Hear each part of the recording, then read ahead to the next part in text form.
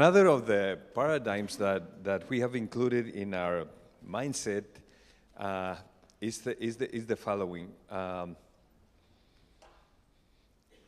It's about Jesus building his ecclesia, his church. That thought has changed so much the way we do things that we still are in the process of understanding and applying it. You see, Jesus is who's building his church. The Lord spoke to me that at the beginning when he told me, whose church is it? But the church has to take the church to the kingdom of, or the kingdom of God where the darkness is. So we don't exist for ourselves. We exist to be manifesting the presence of God where the darkness is. And sometimes it's not difficult to define where the darkness is. What we've been hearing, what is happening, is in the news. The news are telling us where the darkest places in the city are. And then they're not only showing us the darkest places, they're showing us what's going on. You talk to the government, they will tell you. You talk to maybe the neighbors, and they will tell you. So what we needed to add, to ask to ourselves is, why are we not there yet? Because we know what's happening, we know what's happening, we know how people are suffering, but we're not there yet. And that's part of the reason that we started to develop. Now, you know the Bible, upon this rock, the Lord says, I will build my ecclesia. And if you think about it, I would like to go through to the part of Scripture because it is very exciting to me. It's when Jesus came to the region of Caesarea Philippi, he asked his disciples, who do people say the Son of Man is? Yeah. This is a general question. Who do they think I am? And everybody started saying what they think he is. And of course, we know the answer, right?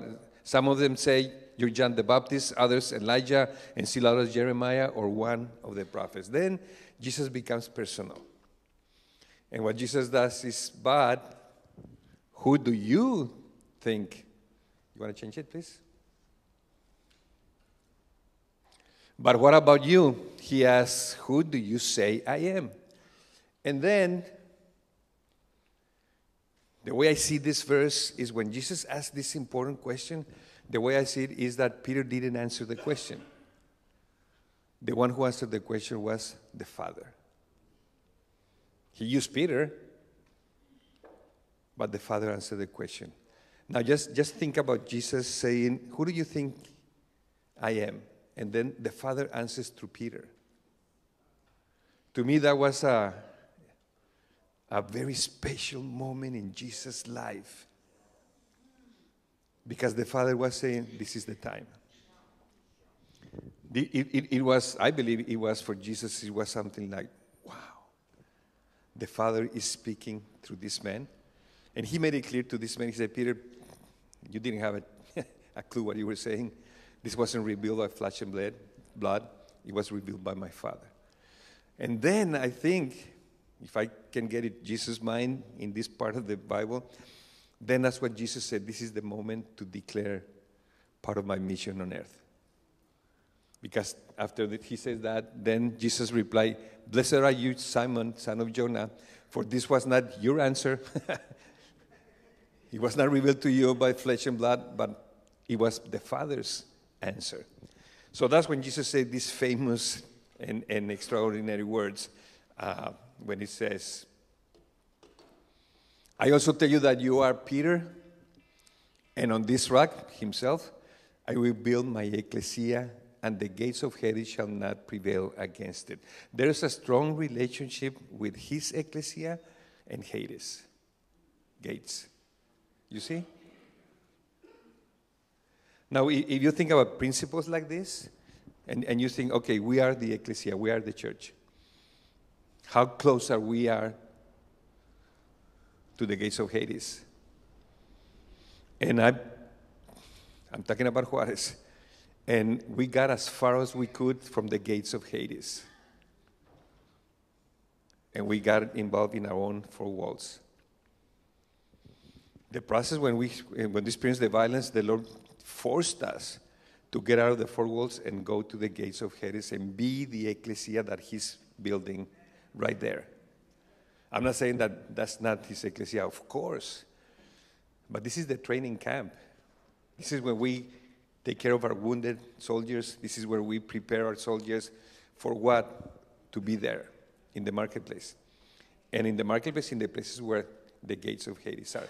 There's a strong connection between ecclesia and gates of Hades. So when we started understanding that, we started saying, okay, if we want to be His ecclesia, and it's the same principle that we talked yesterday about, there's no need for more workers. We want more workers, so to go to more fields, because the fields are ready. But the workers that we have now are sufficient to go to the fields that He's sending us.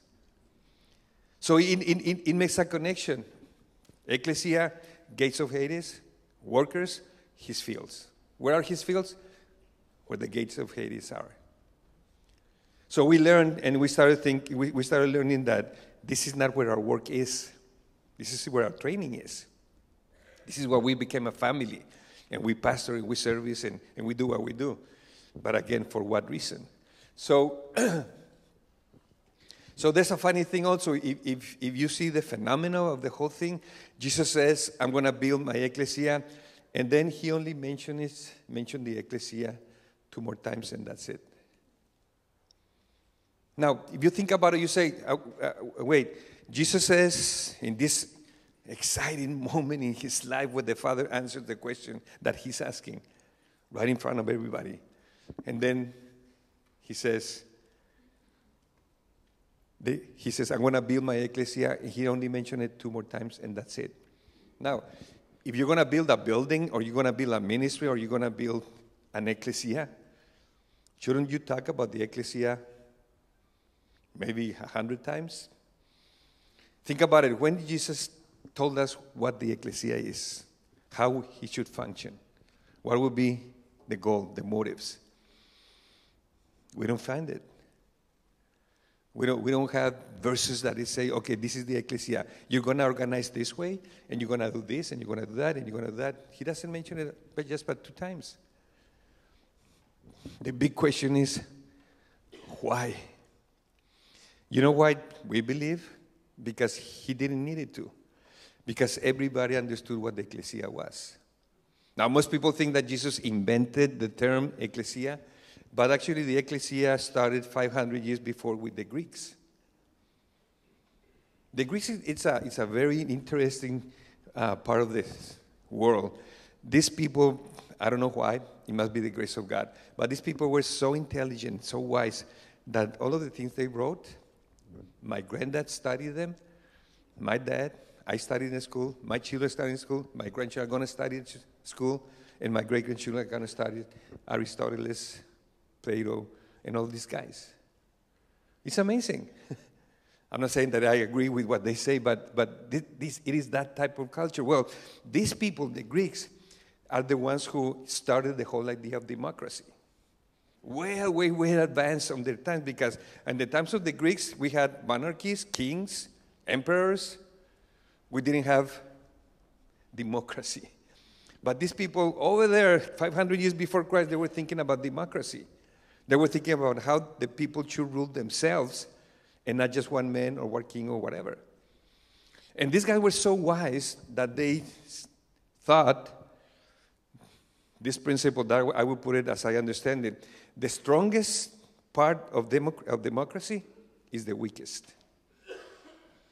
The place where democracy is the strongest, the power of the people, everybody decides what's best, is this weakest part. Why? Because even though this is a strength, the majority votes, but these people were thinking, what if the majority is wrong?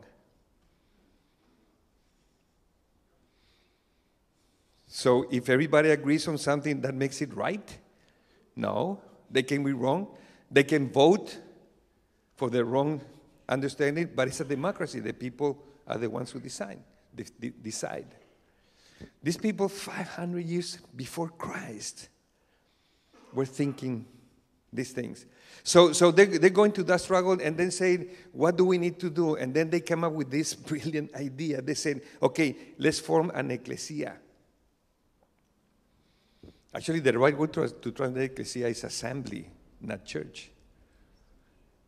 So they said they form an assembly, an ecclesia, and the job of the ecclesia would be to keep the population, to keep the people that are going to be involved in democracy, to keep them thinking the right thing, orthodoxy. That was the purpose of the ecclesia with the Greeks. Now they started developing this. Of course, this is seeds that develop, and you study them now in the 21st century. But the next empire that raised up were the Romans, the Roman Empire. And the Roman Empire, if I can put it in our terms, the Roman Empire had a message, had a gospel, had good news.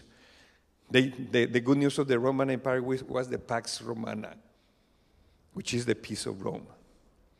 And in their message, their gospel, they say, this is the way we're going to bring our message to the people. We want to create the strongest army, the best in the world, and we're going to go and conquer a piece of land. And we're going to take all these people, and then we're going to bring them to our message. We're going to show them our message, our Pax Romana. Of course, that included their authority, their religion or their gods. It would include their language. It would include everything. So when the Romans were doing that, and they conquered Greece, the historians say Rome conquered Greece, but the Greek culture conquered Rome. That's why when you study world history, you study about the Greco-Roman period in the world. Because, yeah, the Romans took over the land, but the Greeks took over their minds. So when Rome came and took over the Greeks, they saw this idea of the ecclesia. And the Romans said, that is a great idea. And then they say, we're going to create our own ecclesia. And the Romans create their own ecclesia. This is not the Roman Catholic. This is Rome hundreds of years before Christ. So then the Romans said, we're going to come with our army. We're going to take possession of this land. And we're going to send the ecclesia, the assembly, to mingle with the people, to live with the people, as the Greeks were doing it, and to teach them to speak like we speak, believe what we believe, feel like we feel, speak our language, be under our law. So they were Romanized, the people that they were conquering. And they were doing it through the ecclesia. This cannot be done by arms and swords. This has to be done by relationship. Get in the community, do that. Well, when Jesus said, I'm going to build my ecclesia, the people got it right there. Say, okay, we understand. The Greeks had their ecclesia. The Romans had their ecclesia. Now, Jesus is going to build his ecclesia. Jesus didn't need to explain anything because people understood immediately what the ecclesia was. Now, just if you go to the more remote part of South Africa, I don't know, a village, the farthest remote place, and you get 11 children, and you tell them, let's do a soccer team, let's get a football team. Do you have to spend 1 minute explaining them what that is? They're going to say, yeah, when? What are we playing? That's what happened with the people that listen these amazing words that are going to build by ecclesia. Now, if you continue to study history, you found out that the Romans sent the ecclesia, and when they more or less had Romanized the culture, then Rome would send ships to these places with building plans, with rocks or stone and wood and whatever, and they would have an almirant leading that project. The almirant would get to the place where they just conquered, and they would come and they would build a house where Caesar, their god, when he visits this area, he can go and live there or stay there. That's why we see all these buildings all over Europe with columns and the triangle, that Greco-Roman culture. So the almirant, the one who was leading the project, do you know how they called them? Apostles. They call them apostles. Now, you hear the word apostle, you think in our structure. No, this is culture. This is secular stuff. So then they would come and they will build. So Caesar would come and do that. Then Rome says, we're conquering these pieces of land. We're sending the ecclesia. We're sending our apostles. And then we build a structure. We build a house, a temple, if you want to call it. But what about all this land that we have not gotten there yet? Then Rome writes the Conventus Civium Romanorum. You can look it up, hundreds of years before Christ. And the Conventus Civium Romanorum says the following: when we conquer a land, we send the ecclesia. This is our place. We crown it with our building where Caesar can come and rule over the area. And the apostles are the ones who do this project. But when we are there, and we haven't there yet come to conquer, this is what the Conventus said: when 2 or 3 Romans are there, the empire or Roman is there. You can read it before Christ. Conventus Civium Romanorum. So when I understood that, I came to this conclusion: Jesus was more secular than we thought or that we wanted to. I mean, Jesus was so secular that he became a man. How much secular can that be? Now, in that context, are we, the church, are secular? No, we're not. We have built a wall. We don't love the world. We are apart from the world. We condemn the world. And I'm just talking generally. Of course, not everybody's like that. But that's the general expression. That's why the government doesn't like us. The business people don't want to do business with us. And I'm talking general. So when Jesus said, I'm going to build my ecclesia, they got it. Now, the ecclesia is the instrument. Is the one who do the job. What is the message? Then, if you study the word, you found that Jesus mentioned the ecclesia 3 times. But he mentions close to 100 times the kingdom of God. That was the message. The message was not the ecclesia. The message was the kingdom of God. I believe, at least in Juarez, I'm for sure, and I believe in a lot of parts of the world, the message has been the ecclesia. And we forgot about the kingdom of God. Well, Jesus' message is not that. Father, when the disciples came to the Lord, teach us to pray. A mighty prayer. Let your church come. No, let your kingdom come. He doesn't even mention the church. And that was the prayer. When you pray like this, start with your Father. And then ask him to bring his church. No. The church is the servant. The church is the instrument. The church is Jesus' army to bring the kingdom. So what we learn in Juarez is that we went to the government, to the business people, to the commerce, to whoever, to the education system, we will bring to preach the ecclesia. Wrong message. We are the ecclesia. The message is the kingdom of God. And you know what? The kingdom of God is amazing. The kingdom of God is way, way bigger than what we do in our 4 walls. How many parables do we have about the kingdom of God? Plenty.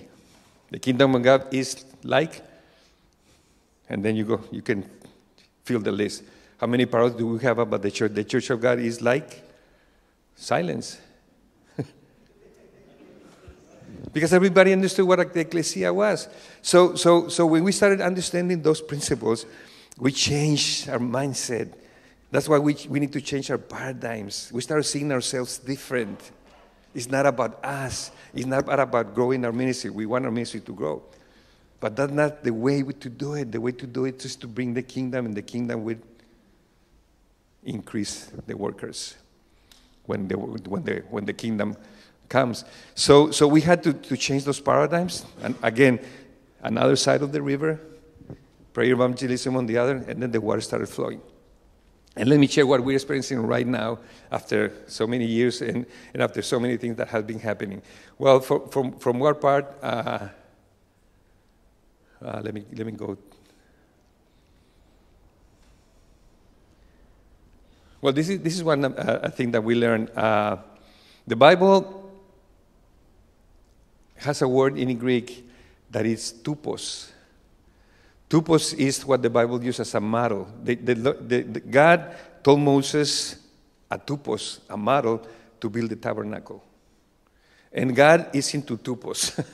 He has a model for everything. That's his story. Those are his ideas. Well, his tupos for the ecclesia is secular. We have made it non-secular. That's why we're so far away from the community, from the culture. So God has a tupos, and I believe we believe we have to go back to his tupos, the Greek word. And when you say tupos is some of the Greek dictionary. It says the root meaning given as struck, by implication seal, by analogy formed, especially a sample type. It is translated example, figure, form, place, model, signal, term. God's tupos is the ecclesia, not what we call church. That's why when God opened my eyes about this thing that I would call my church, it didn't have anything to do with his ecclesia. Now, I was doing a lot of biblical things, but I was building my church. So when you said, forget about your tiny project, I want you to be part of my huge project, the ecclesia. And that's where we started living another. That's where I started loving my brothers, pastors, congregations, denominations, because I understood that's the ecclesia. That's what I'm part of. I'm not part of just my church.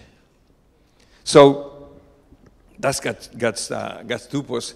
Now, let me share some of the things we have been experiencing right now. Let me just start. I'm just going to skip all that for the sake of time. Okay, this is interesting.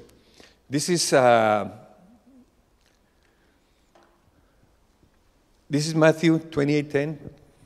All authority has been given me, so go and disciple nations.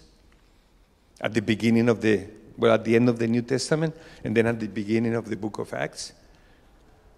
And then if we go all the way to the last book of the Bible, Revelation. Revelation, there's a verse that it's been triggering me and it's been exciting me, and I don't understand for maybe the last 8 months. But let's read it and see what you think. He's talking about the New Jerusalem, the city where we don't need a light because Jesus is there. And this is what the Bible says. He says, and the nations will walk in his light, and the leaders of the earth will bring her glory to her. He's talking about the city. Her doors will never be closed during the day. There will be no night there, and they will bring to the city, the glory and the honor of the nations. I confess that I don't understand totally what that means, but it gives you some light of what's going to happen that day. The nations are going to come before the king to that city. And when I understand nations, what is a nation? People groups, that's the basic definition. Now in modern times, these people groups have boundaries, borders, flags, hymns, constitutions. But within every nation that is built like that, there's a lot of nations inside, like I can see here. So the nations will walk in his light, and the leaders of the earth, which I studied that, and it means the leaders of those nations are going to come to this city. And listen what they're going to do. They're going to bring the glory and the honor of our nations to the king in that city. Now, if I would ask you, what are the this honor and the problems and the bad things about your nation, you're going to start writing a paper, as we do in Mexico, and we're going to write at least 50 points. This is wrong in my nation. This is wrong in my nation. We know it. But what is the glory and the honor of our nation that we're going to bring to the Lord as a nation to his glory? And when I ask this question in every nation I go to,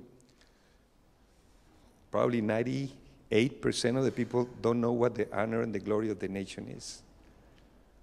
Do you know? And don't answer me. Just answer to yourself. Do you know what's the honor and the glory of South Africa?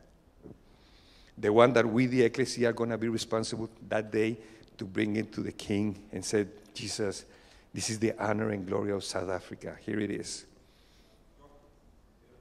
First of all, we don't have a definition of the honor and glory of our nations because we're too much concerned on the bad things. Because we don't have a vision for that day. We have an experience from the past.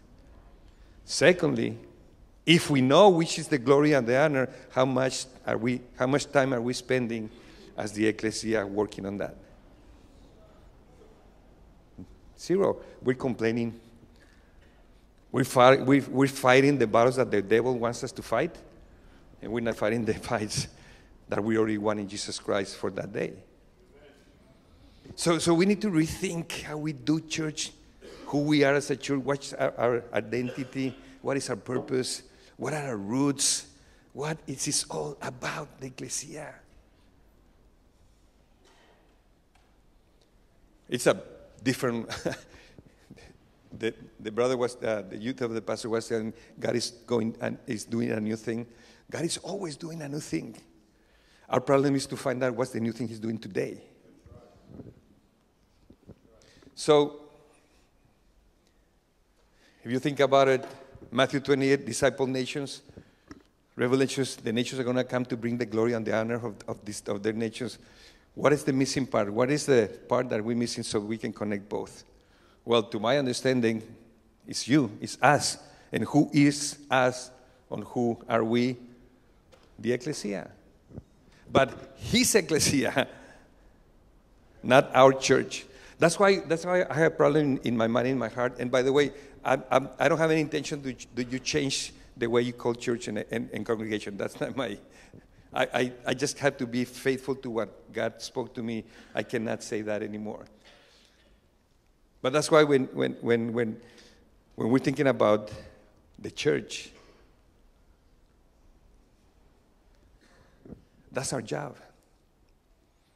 Our job is to bring the kingdom of God, not to bring the church. Our job is to bring glory to the King. Our job is to prepare for that day and bring the honor and the glory of our countries, of our nations. But first we need to know what are the glory and the honor of our nations, and then start working on that. And not only be entertained with the devil, because he's distracting us so much. We need to fight him, don't misunderstand me. But that's the least important thing. The most important thing is to win those battles so we can take the glory of the nation. That's why when I was talking that the first paradigm, we need to disciple nations, not only individuals. You see, the Great Commission is a coin that has two sides. One side is Mark 16.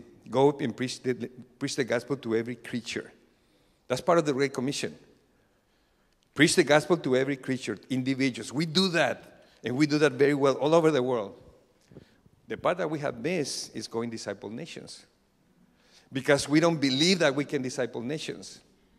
Because we're so few, and how can we disciple a whole nation? So, because we haven't believed God that sent us to disciple nations. Now, to disciple a nation is not the equal thing of convert a nation. People are converted, nations are not converted. There cannot be a law that saying from now on everybody's Christian. Constantine tried that, and it went like this. So what we need to do to disciple our nations is to teach our nation to obey what he taught us. That's it. Whether they convert to Christ or not. That's a different thing than preaching the gospel to every creature. But both of them are the Great Commission. So, This is something that we're working right now. 2 months ago, I received a phone call. And they are inviting me to participate in an international event that I believe that is going to create waves all over the world. And we're going to do it in Juarez. And the whole purpose is to disciple nations. Not just one, but few. But let me give you the background. I have about 15 minutes. And I need to talk about the Medellin cartel. You see, there are two cartels in the history of drug trafficking. That these two cartels are the ones who started the whole thing. Cartels didn't exist until the 70s. And these two cartels are called the cartels of the century, because these two cartels are the ones who conform the whole idea of cartels, drug trafficking, drug addiction, and creating this huge business that is all over the world and is doing so much damage, not one country, but several countries. Well, the Medellin cartel, it started in 1974, and I'm not going to give you too much information, but the guy who started this is Pablo Escobar Gaviria. Maybe you have heard of him. Who hasn't? Right now, according to Google, 2 weeks ago, we knew that there's 220 million hits in Google for the name Pablo Escobar Gaviria a month. 220 million hits a month. They want to know who this guy is all over the world. This is a phenomenon that is happening right now. Well, this guy starts his own cartel. The first cartel that started in history with the other cartel that I'm going to attack, which is the Cali cartel. The Colombian, this is in Colombia. In the 70s, the largest drug consumer in the world is the United States, right now. But in those years, the United States didn't have a drug problem. We didn't have a drug problem. You didn't have a drug problem. There were drugs, of course. There have been drugs all over the times in history. But in the United States, talking about the United States, the culture that started using drugs, and it was marijuana, some pills, and LSD was the craziest drug. It was in the United States, and it was in the 70s when the hippies came in. But it wasn't a problem. It wasn't a national problem. This generation was using drugs to feel high, talk about love and peace. That was the idea of using drugs. It wasn't established yet, a whole trafficking situation, killing people and all of that, guns and all of that. No, it was something like a culture that it was trying to feel fine through drugs. Marijuana, pills, LSD. Well, this cartel, Pablo Escobar, and the other cartel, which I'm going to talk a little bit later, Rodriguez Orejuela, two brothers, they get together and they decide to fill the world of cocaine, starting with the United States. But in those years, cocaine, it was a white powder that maybe less than 0.5% of the population knew about. Some people from the United States were coming to Colombia to buy the base where they do the cocaine. They would take them to the United States, and they would sell it to his friends, five, 6 people. It wasn't a huge problem. So these guys, which are very intelligent, they say, let's make cocaine rain in the United States. So they get together, they have a plan, and they say, we're going to invade the United States with cocaine, and we're going to do it to 20 routes, by plane, by boat, by whatever they could. And then they did it. So the Medellin cartel decided to do it through Florida, and the Cali cartel through New York. And they started doing that. The most famous of the routes is the one in Florida, where they were profiting every day $1 million in the early 70s. Profit, $1 million a day. Boom, boom, boom, boom. 1 year, $365 million profit. That was one route. There's a book that said, The Men Who Make Cocaine Rain in the United States. The problem started, and the United States got hooked. And because of that money started flowing all over the world, and now we have the problems that we have here in South Africa. We're not talking America, we're not talking Colombia, we're not talking the States, we're talking South Africa. Listen how this venom has invaded the whole world. So this guy decides that he's going to run for it would be like Congress or Parliament, and he wins. Why? Because at the dump where everybody would throw their trash, there were 7,000 families living, and there was a fire. A lot of that area got burned, and these people ended up to be without a home. If you can call a home a shack inside of the trash where they would get things and they would eat. So this guy builds 1,000 homes, and he has applied to build another 1,000 and another 1,000 until he gets to 5,000 and give it away to these people so they can vote for him. And they did. You see democracy? Another one of the weaknesses of democracy is that people can be manipulated. But if you think like the Greeks, the ecclesia is the one who teaches people not to be manipulated, not to be corrupted, think the right way, orthodoxy, so they can vote the right way. And it's funny because that's our job. That's Jesus' ecclesia, and we do that through the Bible, to the principles of the Word. But that's funny, even the church by itself is voting not the right way. The church is voting for people who are for abortion. And we're the ones who are supposed to be cleaning or bringing sanity to the community. We have to start right here in our own homes. So he gets to that point, and when he gets to that point, at that time, he's not known as a cartel leader. He's not known as a drug trafficker. He knows as Mr. Congressman Pablo Escobar. And he's doing a lot of things. He built 50 football fields in the city. 50. So he was very popular. Everybody loved him. But one of the congressmen who was with him, he started saying, this guy is a crook. This guy, where does he get all this money? There must be something wrong. Now, remember, in these times, cartels didn't exist. They were forming. So he does that. Pablo Escobar says, I'm a businessman. I'm an honest man. The reason he's saying that is because he's jealous because I am a wealthy man. But this guy, the other congressman, he gets out of Congress and he's elected as what would be the general deputy or anti-corruption, whatever you want to call it. And he comes after Pablo Escobar. And he proves to everybody that he's a drug dealer, a drug trafficker. So what does Pablo Escobar does? He kills him. That was the first Sicario act in the history of cartelism. He trained people in his ranch.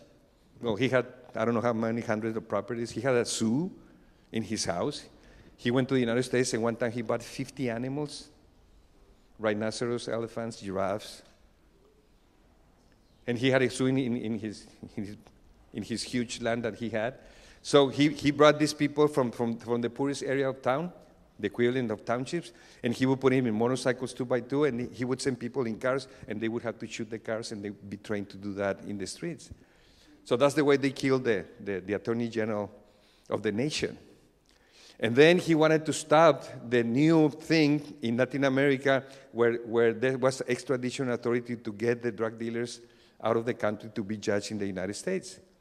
So he said, I'm not going to allow that. He killed, according to the statistics, he killed 30 judges in his nation. If you voted for extradition, he would send sicarios and they would kill them.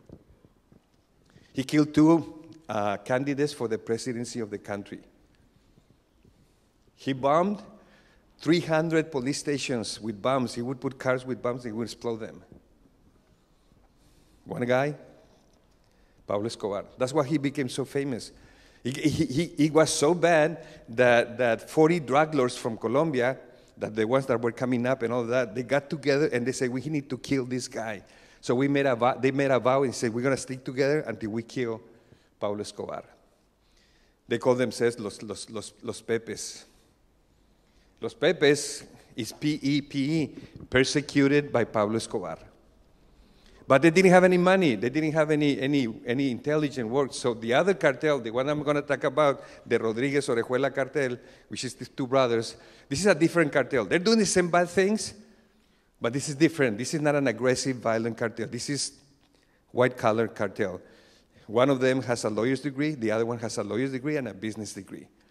These people get a lot of money doing the same thing. They went to New York, and they bought the soccer team of the nation, which was the America Club in Colombia. They had the largest chain of pharmacies. They invested in media, newspapers, radio.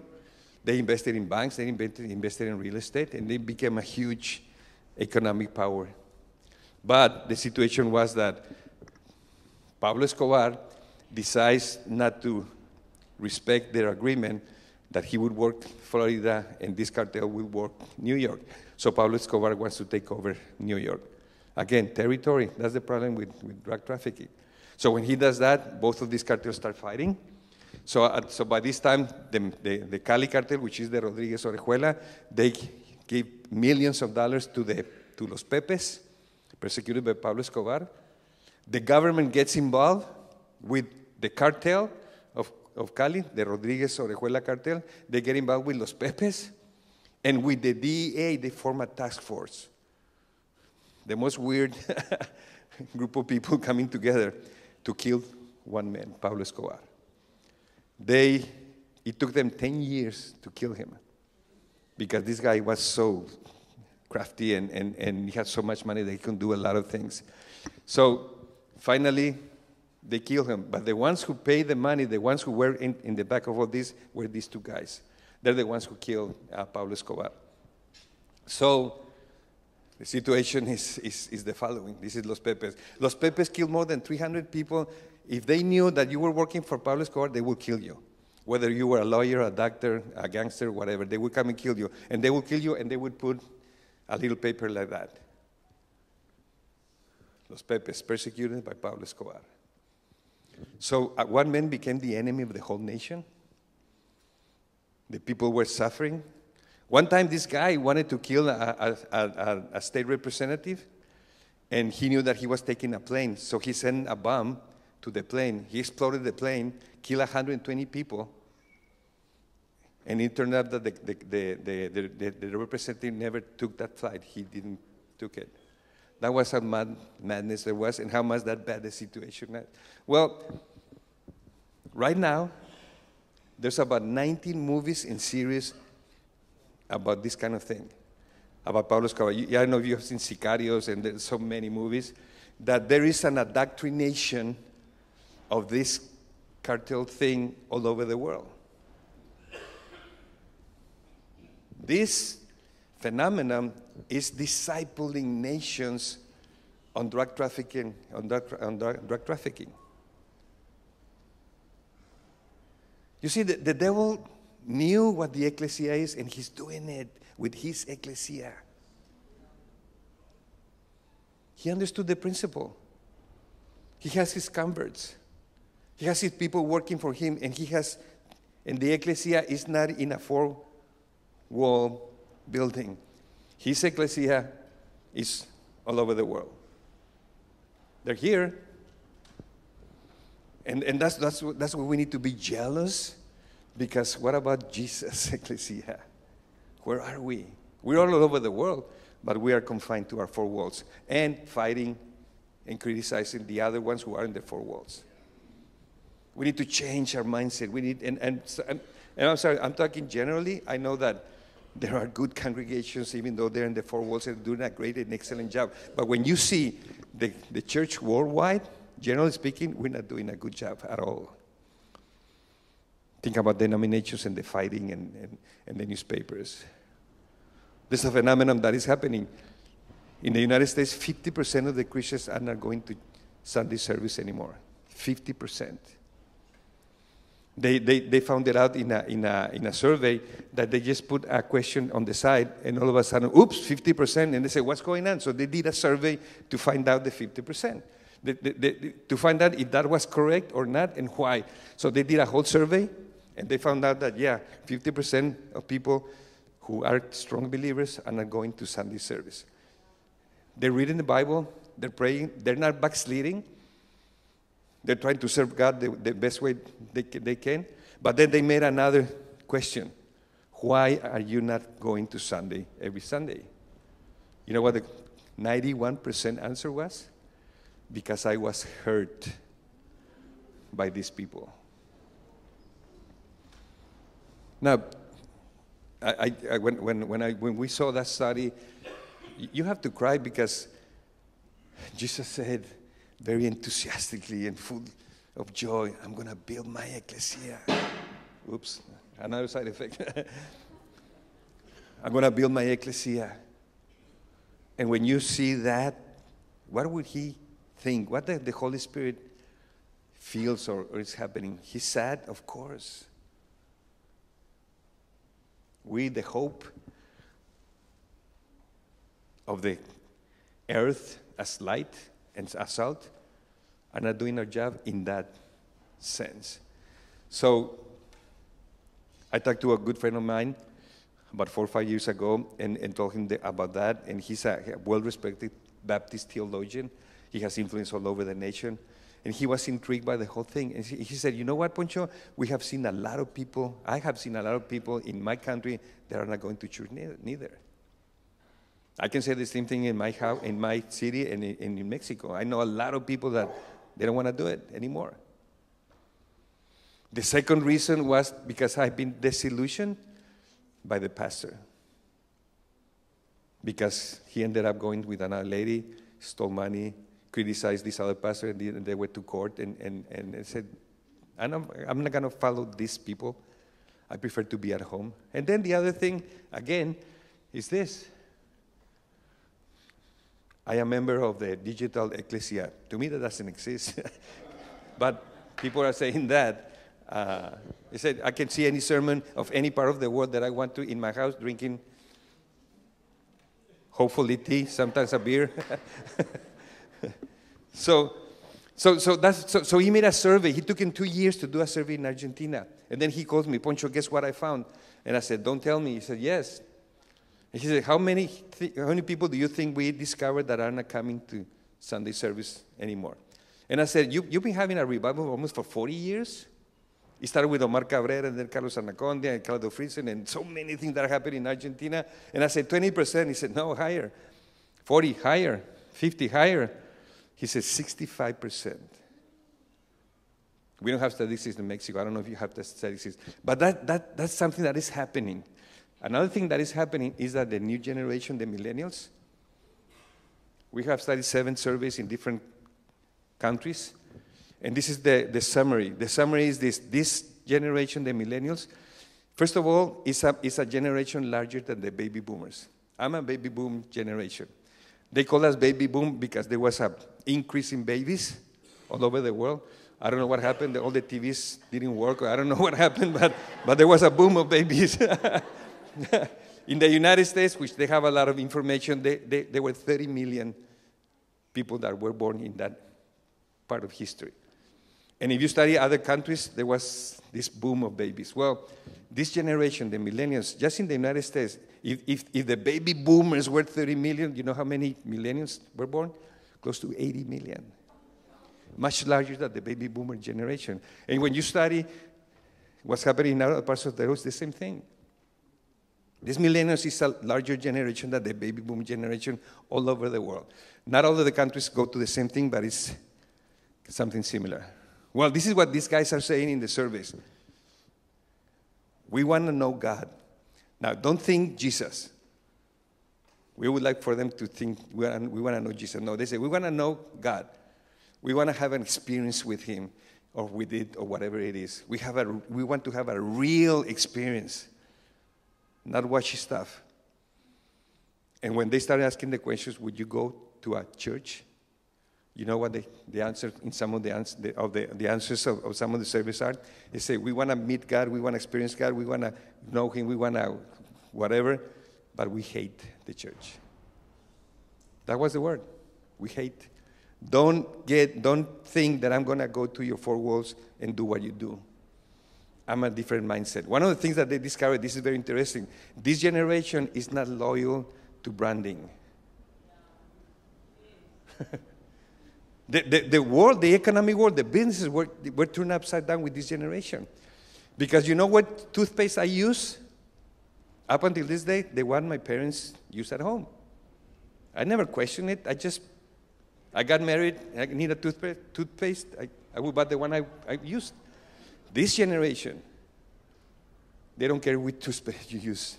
They're going to see the label, if it's organic, if he has this element, if it's helping the people who don't have water, and then they make a selection. So the companies like Coca-Cola and all those companies are saying, what are we going to do? People are not buying stuff because their parents did. We had to go and market differently to these people. They have spent millions of dollars, stuff like that. Now, why I'm saying that is this, because the business community do their job.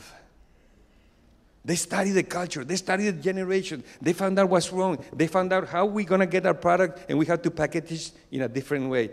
The ecclesia, the church, we're still doing the same thing we did 50 years ago. And not only that, we're not even aware of what this generation is thinking. So, Pastor Jimmy was saying, if we continue doing the same thing, expecting to have different results, that's crazy. You know who said that? Einstein. Einstein said, this is what madness is. Do the same thing and expect different results. Einstein. So, it is the time to change the way we do things. Not the message. Not the message. That never changes. That's Jesus' gospel. But we need to package it differently. We need to understand what's going on. And I'm not saying don't do what we do. We still do it. But we need to start reaching out. So, I have 5 minutes. Let me just finish this with this thing about the cartels. So, Pablo Escobar, when Los Pepes and the Cali cartel, the Rodriguez Orejuela cartel killed Pablo Escobar, this cartel with the 40 drug lords, Los Pepes, get the wife of Pablo Escobar and her oldest son, and he said, you need to come to a meeting where you're going to have to give us all the money that Pablo Escobar has, all the lands and all that, which was worth close to more than $2 billion. Because we won the war and now we own that property, and if you keep at that, we're going to kill you. And you had to come to the meeting with the 40 drug lords and with the whole cartel. And he said, and you had to bring your son, because we're going to kill him. We are not going to allow another Pablo Escobar to raise up. So we're going to kill him. So the mom and Pablo Escobar Jr., they said, what should we do? And Pablo is 16 years old at that time. When he knew that they killed his dad, he made a vow in the news saying, I'm going to kill the ones who killed my dad. So they go to a meeting. The night Pablo Escobar Jr. goes to the meeting, he prays and prays and prays and said, God, don't let this happen. This was not a religious man. So when they go to the meeting, they had to hand in every single dollar they had. And by God's miracle, they spared his life. So Pablo Jr. says, I'm not going to follow my dad's footsteps. In fact, I love him. He was a great dad for me. But I'm going to send a message to the world that this doesn't pay. All the movies and the series that there are right now, 19 of them, are being shown in all of the world. In the whole world. And now there's a movement of kids who wants to be Pablo Escobar.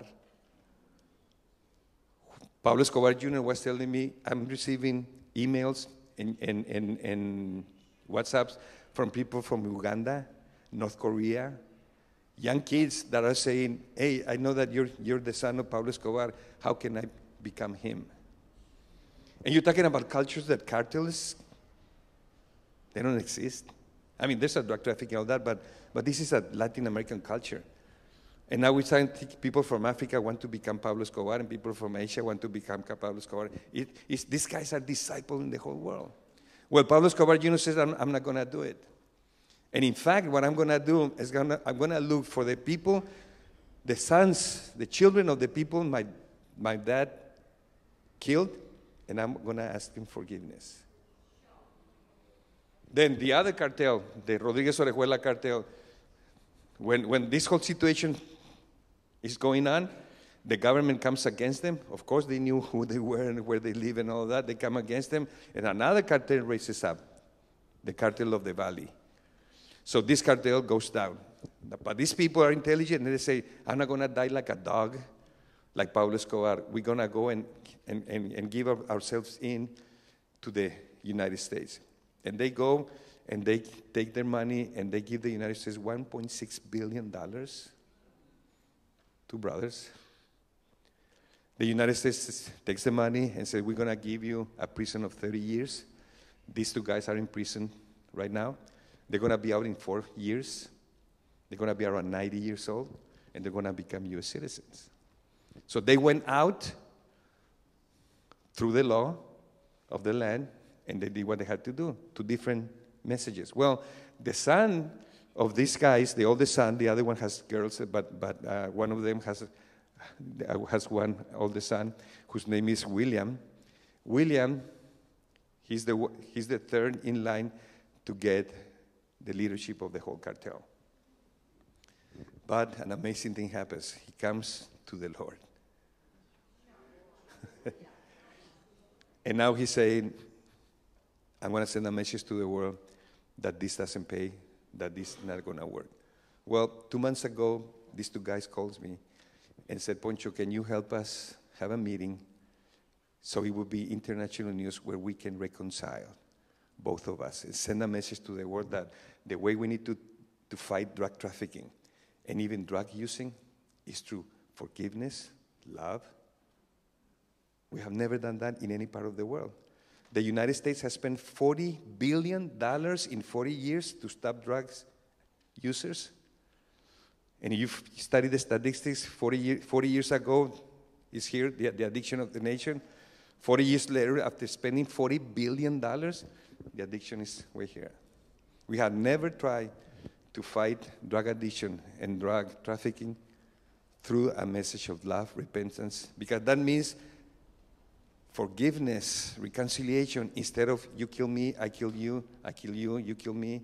And that's what happens. And that's what's happening here. That's what happened all over the world. So for the first time in the world, there's going to be a message saying, let's fight this thing, not with guns, not with more police, but with reconciliation. Let allow God and his kingdom to come to these places. So we're planning from the 21st of September, the Lord willing, we're going to invite these 2 guys in Juarez, right at the border, because William is still paying. He gave himself in the United States courts. They gave him 10 years. He got out after 5 because of good conduct, but he cannot come out of the United States. Now, Pablo Escobar Jr. cannot come into the United States. He's not being persecuted. He doesn't have an order of arrest, but they're never going to give him a visa because he's the son of Pablo Escobar. So we're going to meet right at the border, and we're going to have an international event. The news, we already confirmed CBS, NBC, Fox, BBC, they're going to be there because they want to see how these 2 guys talk to each other and forgive each other, send a message of love and forgiveness to the world. Yes. So, I'm going to finish in 2 minutes. So when they called me, their idea was to have an event. And then I'm thinking, Ecclesia, disciple nations. And I said, guys, let's not do an event, let's create a movement. Let's become the ecclesia all over the world. So right now we're working on a project to, once we do that, have the same meeting in all the borderline between Mexico and the United States, then have in 40 prisons, the worst prisons in Mexico, and then go all over the world. These 2 guys together, sending the message. Who would be more authorized to talk about this? You see, we could have been reading the news right now, talking about these 2 guys killing each other and killing a lot of people. But they decided not to follow the simple way of their parents. They decided to start afresh through repentance, forgiveness, love. Doesn't it sound like a moment for the ecclesia? You see, God, I believe that's what my brother was saying. I believe God is going to move, is moving, and he's going to move, as he moved from Jerusalem to Antioch, he's going to move from the 4 walls to the marketplace. And we're going to still sing like this. And this guy is going to be ministering what we could have never done it. Because the solution for the poor are the poor in Christ. The solution to the gangsters are the gangsters in Christ. The solution to drug trafficking are the drug traffickers in Christ. We need to understand that. These are the most qualified people to talk about the whole issue because they were there and their testimonies are real and they are respected by the people who are doing the same thing. So just think about it. Sooner or later, there's going to be a webpage all over the world where people can write to these guys and say, help me. So we're planning to have seminaries and whatever we can so people can take it home and then start thinking and being disciple on forgiveness, love. And we're going to reach to a lot of people who are not Christian yet, but they're going to meet the Savior through the ecclesia. To me, that could be part of the ecclesia. Now, where are they going to have fellowship? I don't know. And you know what? I don't care. They need to congregate. They need a pastor. But that's not the issue. God is going to take care of that because he's building his church, his ecclesia.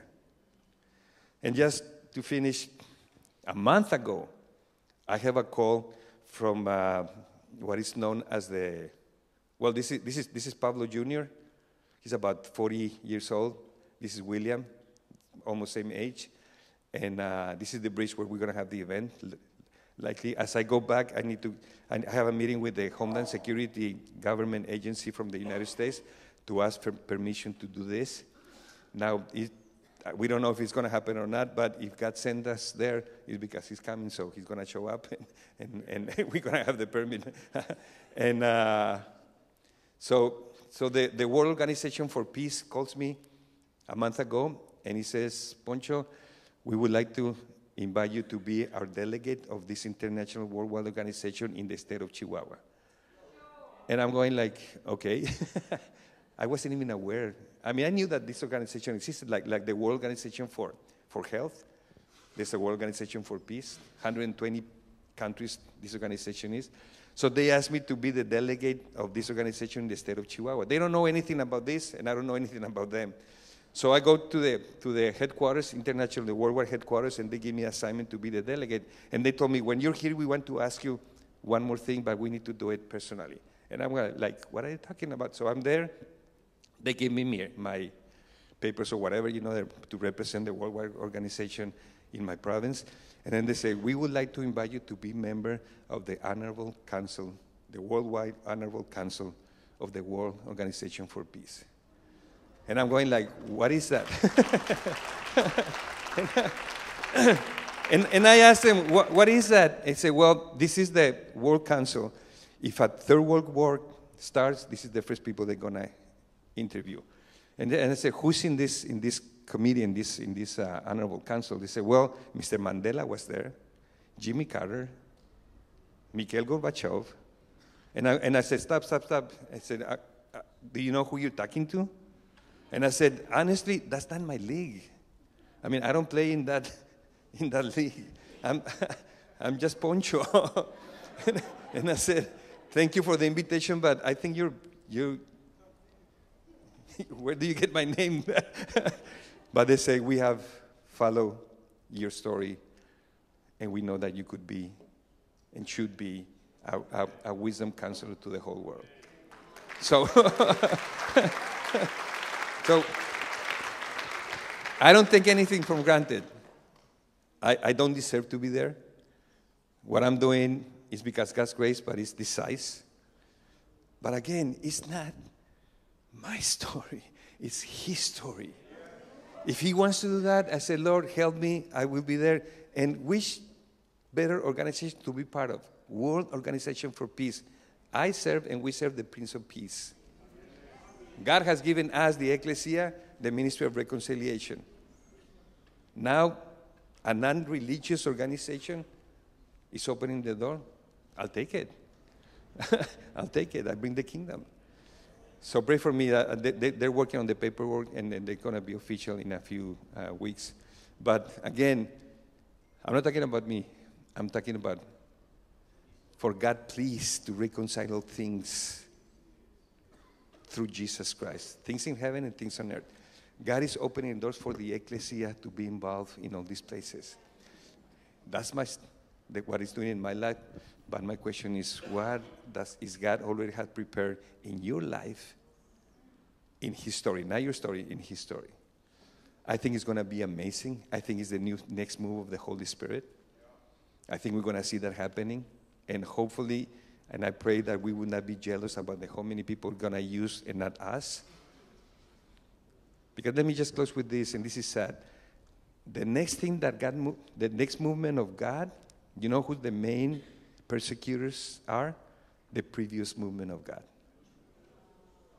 These are the guys who don't like these guys and start working against them. Jews, Jesus, Christians. Just think about what happened with the Catholics. The Catholics were all over the world. They had a message. They missed it, but then Jesus raised up Martin Luther King. Who was the main guys who persecuted Martin Luther King? The Catholics.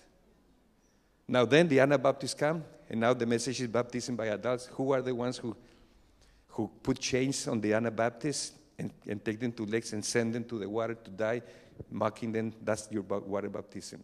The Lutherans. And you go in history, and that's the way we, the ecclesia, act, because we haven't understand that there's only one church. We're not fighting against each other. So when God is doing, I believe God is going to do this all over the world. I hope and I pray that us, the established church right now, are not going to come up against so many people that are going to be ordained by God, not by institutions, and they're going to reach out to millions. And we're going to say, yeah, but they don't have this, they don't have that. Be careful. Because God is building His ecclesia and not ours. Thank you very much. May the Lord bless you.